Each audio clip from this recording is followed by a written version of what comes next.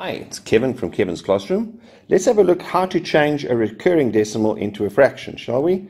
Let's start off with this guy over here, and we say, right, let's take 0,43, and they put the dot on the 3. I always like to write it out as 0,4333, just to give me a few to use, and from there I say, right, now the next thing I like to do is I say, let x be equal to 0,4333. Now I note where my recurring is, and I'm going to move it, and I'm going to say, right, let 10x, for example, therefore 10x is going to be equal to, multiplied by 10, 4,3333, isn't it?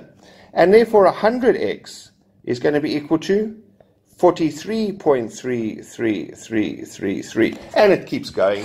What am I actually doing? Why am I doing this? Because what I want to do is I actually want to get it to this point over here where everything behind the decimal is recurring. Why? Because then I'm going to subtract the two, and I say, okay, subtract. I'm going to do it reverse if you like. So I'm going to say 100 minus 10 is going to be equal to 90x, must be equal to 43 minus that is going to be equal to 39. Therefore, my next step, the final step, is going to be, therefore, x is going to be equal to 39 over 90. And we always simplify. Divide by 3, it becomes 13 over 30.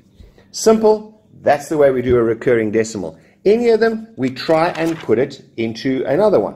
What about this one? Let's take 0.45. 0.45. Now they've said the 4 and the 5 is recurring. So what do I want to do? I write it out first. 0.454545 like that. Now I actually am going to multiply it this time by 100. So let me say, let x be equal to 0.454545. Therefore 100x is going to be, can you see it's going to be 45.454545. What have I done again? I have actually got everything behind the decimal as the recurring one. Now if I subtract them, what do I get? I get 90x is going to be equal to 45. Therefore, x, or rather, sorry, 99x, my bad, 99x. 99 because that's a 1 over there, right? 99x is going to be 45, therefore x is going to be equal to 45 over 99, and we can simplify that to give us 5 over 11. Divide by 3. There you go, simple. And we're going to do loads and loads of these. Thanks for watching, enjoy. Cheers.